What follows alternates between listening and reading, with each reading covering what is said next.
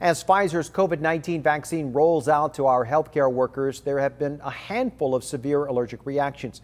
So a lot of people are wondering what's in the vaccine and what should people with allergies know about it. Our ABC 10 News anchor Derek Stahl takes an in-depth look at the ingredients list. In the last week, Pfizer has shipped millions of doses of its COVID-19 vaccine. So far, 4 healthcare workers have had severe allergic reactions after getting the shot, starting with 2 in the UK. These were people with a history of severe allergies, and not just severe allergies like you got hives, but they had allergies where, they encounter certain things in the environment and their body shuts down. Both of those workers carried EpiPens. At this point, doctors are not sure what caused the reactions. But broadly speaking, allergies are when your immune system overreacts to something. Pfizer's vaccine has 10 ingredients that fit into 4 categories.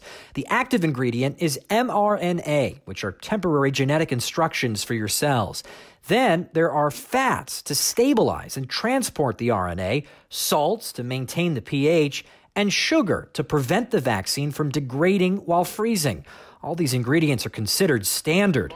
UC San Francisco Dr. Peter Chinhong says he was struck by what's not in the vaccine. So they didn't have, egg products or any of those kinds of things that people might be allergic to. They didn't have live virus, which might also elicit a response. The only ingredient with a history of allergic reactions is polyethylene glycol, or PEG, one of the fats that acts as an oily bubble for the mRNA. PEG is also in Moderna's vaccine, and it's common. It's found in ultrasound gel, laxatives, injectable steroids, and other products. While rare, the FDA says people who are allergic to PEG or one of the other 9 ingredients should not get the vaccine. But experts say people with common allergies should not worry. A lot of people have minor food allergies, or bee sting allergies, or peanut allergies, or environmental allergies, and they may even carry an EpiPen because sometimes it gets severe. Those people would not be excluded from getting this vaccine. The American College of Allergy, Asthma, and Immunology said people with those common allergies, including to latex and medications, are no more likely than the general public to have an allergic reaction to the vaccine.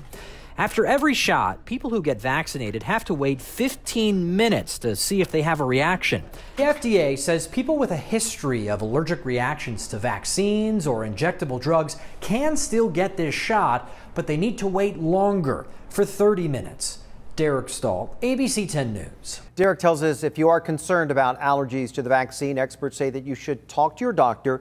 The odds of having a severe allergic reaction to any vaccine are 1 in about 760,000. That means you have a better chance of being struck by lightning, 1 in 500,000.